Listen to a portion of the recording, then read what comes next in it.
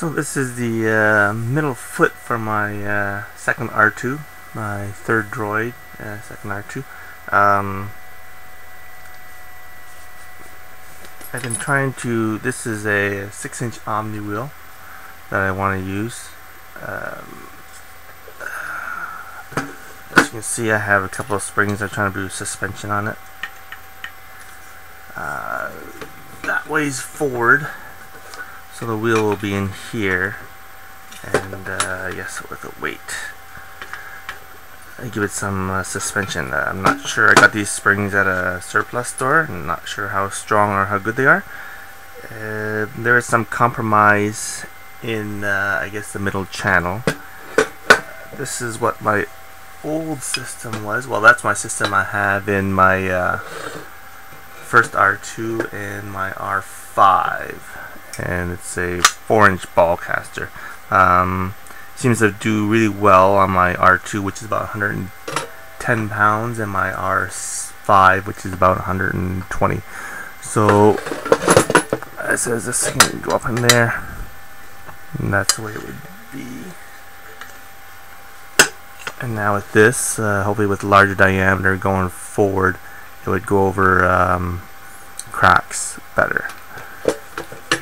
With the ball caster, I've had no problems going over door sills, elevator sills, cracks in sidewalks, sort of thing, right? And I know other people had problems with it.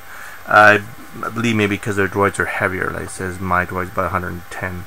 Others have 200 and 225, and I can see that wearing out. Like it says, I've had mine for, I guess, over 7 years now on my R2 and my R5 with no problems at all. But like it says, every so often on bigger cracks there will be like quite a bit of jolt through my droid.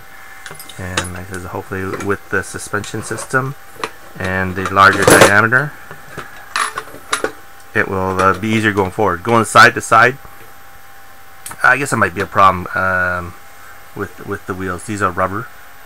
I did initially years and years ago tried a 4-inch omni wheel, but it had plastic wheels, and it made quite a racket, quite a bit of vibration. I think these right now, I think brand new, they will make quite a bit of noise as they go forward, but as they wear in, I'm hoping that these points wear down and eventually it will run smoother.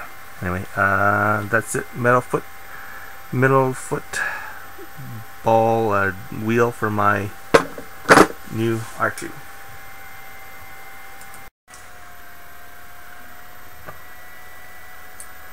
Just another note on the omni wheel. Here it is, assembled.